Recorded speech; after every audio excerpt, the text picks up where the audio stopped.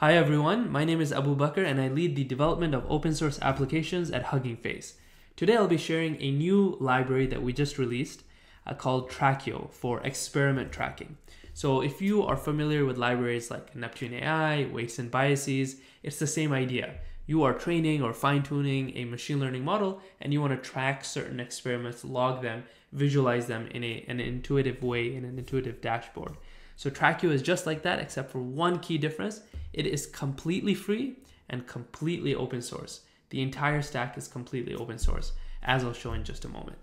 So why might you want to use Trackio? A, you don't want to pay for experiment tracking. That's great. B, you want something that's super portable, super lightweight. You can easily modify it. You can extend it to track the kind of things that you care about. You can customize it. That's another great reason to use it. The third reason is it's built on top of Hugging Face spaces and data sets, so you get a lot of that really nice Hugging Face infrastructure that is very reliable and is kind of, naturally, you can collaborate on it, you can share it within your Hugging Face org and things like that. So plan for this short video is first, I'll show some example code of how you can use Trackio, and then B, I'll show an actual demo of what that dashboard looks like. And then finally, the last kind of thing is I'll talk about future directions, what we're hoping to do with Trackio. So let's get started. One great thing about Trackio is that if you have used weights and biases before, the weights and biases client, WANDB, the Python library, the Trackio is meant to be a drop-in replacement. So you can literally do import Trackio as WANDB, as I've done here, and then use the same exact code that you have before. The logging code is exactly the same, but now you have you're kind of logging with Trackio instead. So here, that's exactly what I've done. I've imported Trackio as WANDB, and then and then when you start a run or start a project, you can do trackio.init. You provide the project name. You can provide a run name. If you don't provide it, it gets generated automatically. You can provide a config, and then you train. And then finally, at some point, point in the step, you can log certain metrics. So that's what we do here. And then finally, you do finish if you'd like to kind of conclude that training is done. So this is, very familiar if you've used weights and biases, or really most of these experiment tracking libraries. They all follow a very similar API. So what happens when we actually run this? So let's go ahead and do that. Why not? So if, I think it's under the examples directory. I called it faketraining.py. Okay. So when I go ahead and run this, you'll see a couple of things. One is, oops, let's fix that here. There we go.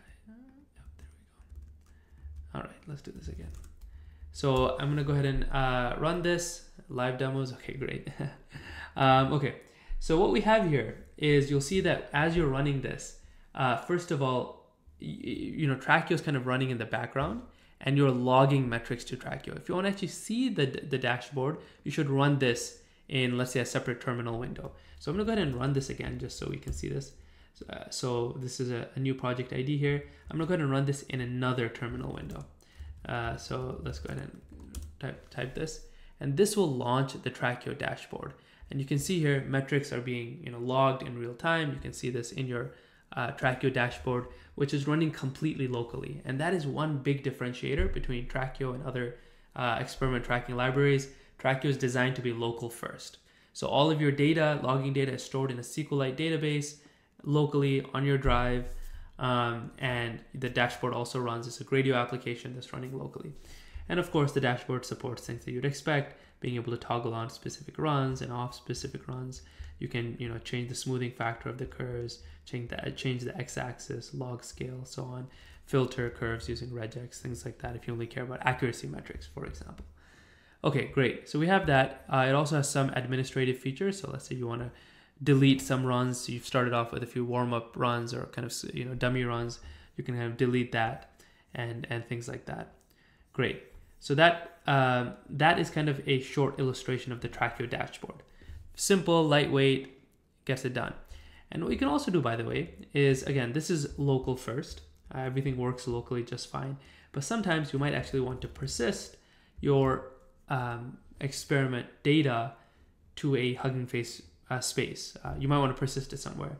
And what Trackio lets you do is persist it to a Hugging Face space. So all you have to do, the only difference is when you do .init and you specify the project name, also specify a space ID, which can be like a username space ID or just the space ID uses your logged in username, or it can be an org name slash a space ID as well.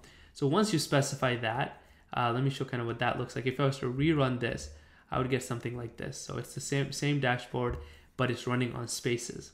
And here kind of the nice thing is that the data gets backed up every 5 minutes to a persistent Hugging Face data set as well. So the space is public by default, although you can make it private, and depending on your org settings, whereas the data set is private by default, and you can change that as well. So there you have it. And then, by the way, I'll also mention one thing here is Trackio is great to be like embedded. So if you want to embed Trackio, the dashboard in your own blog posts or things like that, even like static like GitHub pages or anything of that sort, you can do that. We have the embed code right here, very convenient for you to use, and it just embeds this current view here. And with that, I'll kind of pause on talking about what we've built already. I'll just quickly mention that we have documentation. So if you go Trackio docs, you'll see a lot of kind of the API reference, things like that, guides, and the API reference also includes things like Trackio table, image, video. So you can also log images, video, tables, all of that. And there's examples within the Trackio repo, the GitHub repo, that show how to do every single one of those things. So yeah, there's a lot a lot of stuff that you can do with Trackio already. What we're hoping to do in the next few weeks is continue to kind of let you do everything that you can do with other experiment tracking libraries within Trackio to make it more fully featured. Also improve the design and get it working really reliably in any environment that you might be in. Colab notebooks, Jupyter notebooks already works quite well actually, but what we are looking for is your feedback. This is very much a community-driven project. It came out of the research community at Hugging Face, but we're committed to making it as useful for the wider community as possible. So if you have suggestions, feel free to create an issue. Feel free to open up a PR. One of the cool things about Trackio is that the code base is entirely in Python, and that's thanks to it's built on top of Gradio. The front end is built on top of Gradio, and a lot of the communication is through the Hugging Face Hub library as well as the Gradio client. So allows us to write everything in Python, which is fantastic from a development perspective. Also from a contribution perspective, would love to get your PRs on how we can make Trackio more useful for you. Thanks so much.